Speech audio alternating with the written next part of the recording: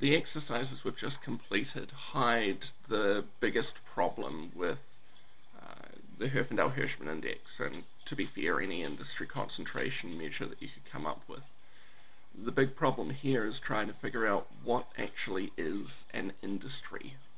At what point should we say a firm is in an industry versus not? And are there firms that operate across multiple industries? In that case, which industry should we count them as part of, and so on? It's really not a trivially easy thing for us to figure out.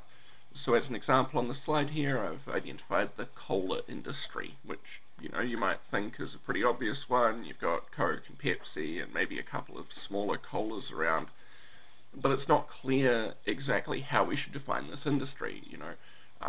All of those firms that make cola also make sodas, make other sodas that compete with one another. So is the industry that we should really be considering soda rather than cola? Well, how about geographically? Should we be considering a particular state, or the United States, or North America, or the entire world? Any of those could be the industry in which, say, Coke and Pepsi are, as firms, operate. What about all the different types of cola that are out there?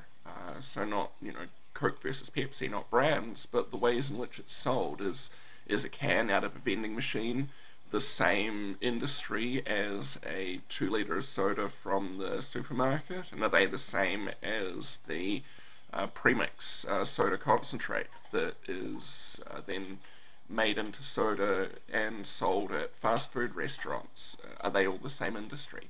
It's really not clear what the answer here is.